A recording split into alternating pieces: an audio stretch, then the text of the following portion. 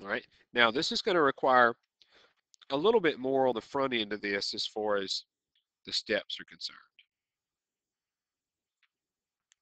So notice on this time, you just don't have cotangent of theta equals negative 3/4. You got 3 times that.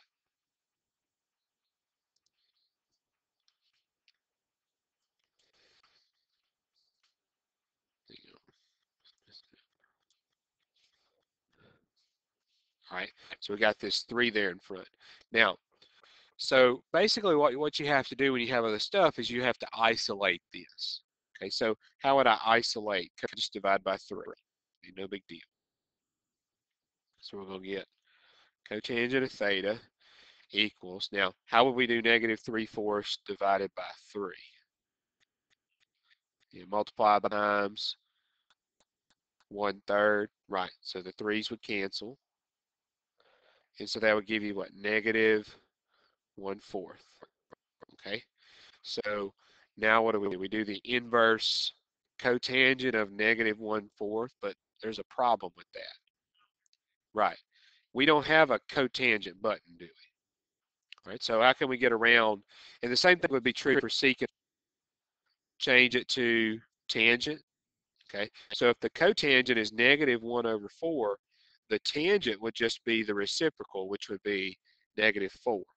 And so that's what I'm going to write it, because I got a tangent button.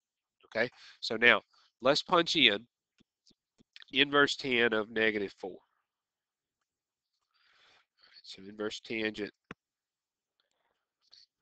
Okay, now I got a problem with that again. It's negative, so we need to add 2 pi. All right, so plus 2 pi, so it's about 4.6.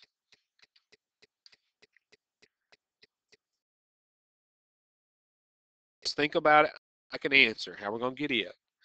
Now on my unit circle, where is tangent second and fourth, right?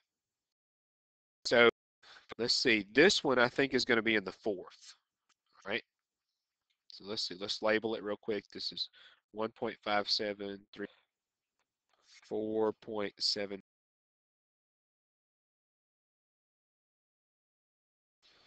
To get the 4.96, you still on your calculator do inverse 4. Okay.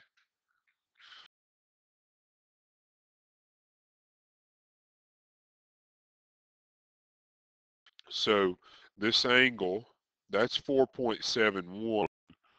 So 4.96 would